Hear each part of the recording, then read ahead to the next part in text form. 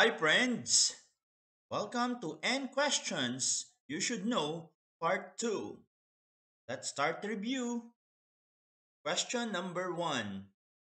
With the recent Matatag agenda, what are the priority strategies of making the curriculum relevant, produce competent, job ready, active, and responsible citizens? 1. Strengthen inclusive education programs, including the alternative learning system, last mile schools, and programs for IP learners and learners with disabilities. 2. Strengthen literacy and numeracy programs. 3. Review the implementation of the mother tongue based multilingual policy. 4. Reduce the number of learning areas to focus on foundational skills. And 5. Improve English proficiency while recognizing linguistic diversity. A. 1, 2, 3, and 4. B. 1, 2, 3, and 5. C. 1, 2, 4, and 5. And D. 2, 3, 4, and 5. What is your answer?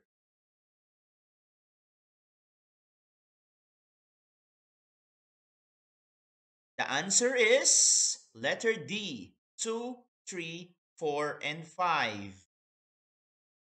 Number 1 is not included because all of these focus on making the curriculum relevant to competent, job ready, active, and responsible citizens. Number 2, which are following which among the following is the priority strategies of taking good care of learners by promoting learner well-being, inclusive education, and a positive learning environment of the Matatag agenda? 1. Seek out mental wellness experts to form interventions at the school level. 2. Involve parents and guardians in the education of children.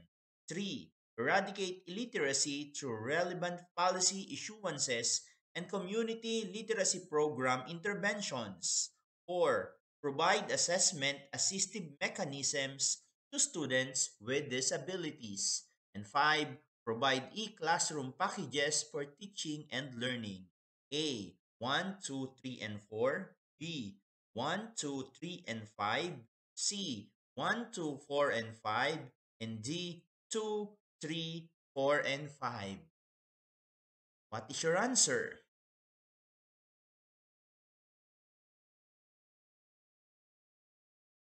The answer is letter A. 1, 2, 3, and 4. Number 5 is not included because that is not part of taking good care of learners by promoting well-being, inclusive education, and a positive learning environment. Next number. In the Philippine Development Plan or the PDP 2023 to 2028, Subchapter 2.2, Improve Education and Lifelong Learning, by 2028, Filipinos are envisioned to be smart and innovative with learning poverty substantially addressed. Filipino learners have access to high-quality lifelong learning opportunities that develop adequate competencies and character qualities which will allow them to thrive in society and the world of work. Transformative lifelong learning opportunities shall be instrumental in developing and protecting the capabilities of families to ensure that all Filipinos are able to realize their full potential to keep pace with the envisioned socio-economic transformation.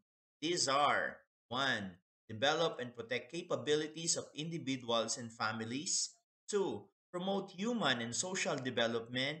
3. Promote and develop social justice. 4. Transformative lifelong learning opportunities for all insured.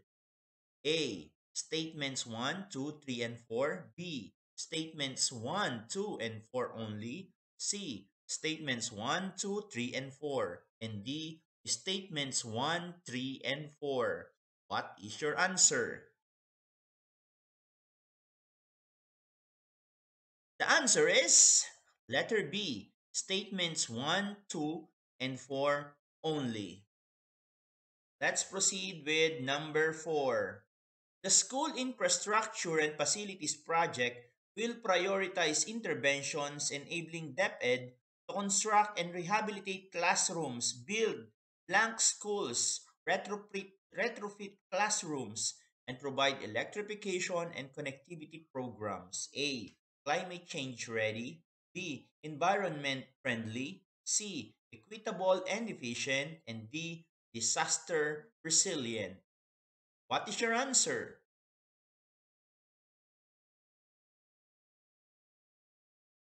The answer is letter D, disaster resilient.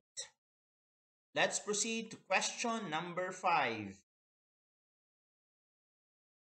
The town of Matuain was struck by a disastrous typhoon that displaced families.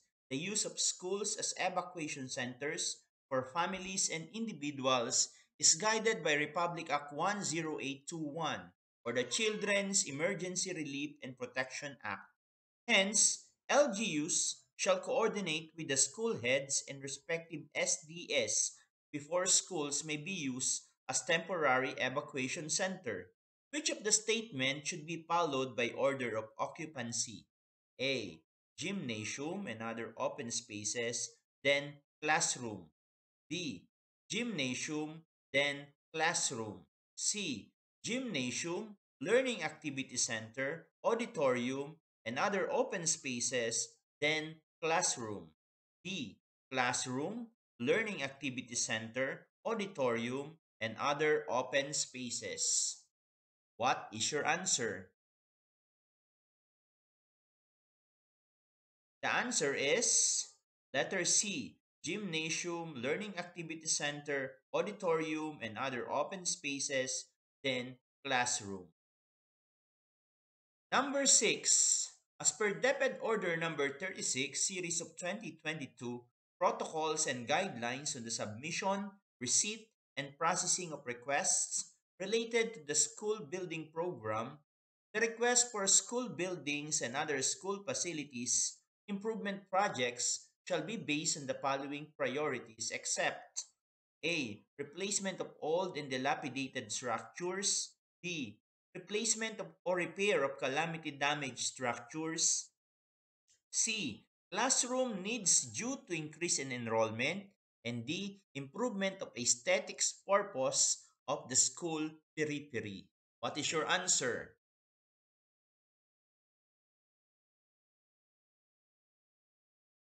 The answer is letter D, improvement of aesthetics purposes of the school periphery. Well, this is an obvious answer because A, B, and C are the most important things to be considered in the request for school building. Number 7. Who is not a member of the Child Protection Committee? A. PTA representative. B. Student representative. C. Teacher representative. And D. DSWD representative. What is your answer? The answer is letter D. DSWD representative. Number 8. The SPTA that is duly recognized by the school shall enjoy certain privileges. Which of the following is not included among these privileges? A. Representation in the school governing council. B. Authorization to undertake fundraising activities. C. Participation in the procurement activities as back member. D. Use of available space within the school premises as its office. What is your answer?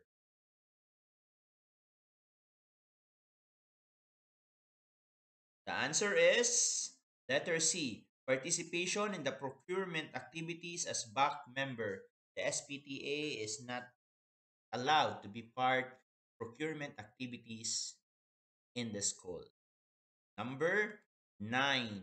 A case of bullying in one of your school's classes was reported. What is the first step that should be done as the school principal? A. Report to local police immediately. B. The parents or guardian of the victim and the offending child's parents shall be also informed and called for a meeting. C. The erring student should be reprimanded. D. The incident should be reported to DSWD. What is your answer? The answer is letter B. The parents or guardian of the victim and the offending child's parents shall also be informed and called for a meeting. And of course, number 10, last number, Brigada Escuela is composed of the following committees except A. Advocacy and Marketing Committee, B. Audit Committee, C. Resource Mobilization Committee, and D. Program Implementation Committee. What is your answer?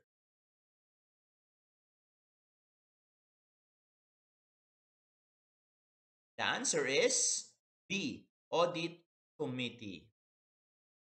That's all for N Questions Part 2. For you to know more about NQuesh and review content, please like, share, comment, and subscribe to Aris Barrago Blogs. Thank you.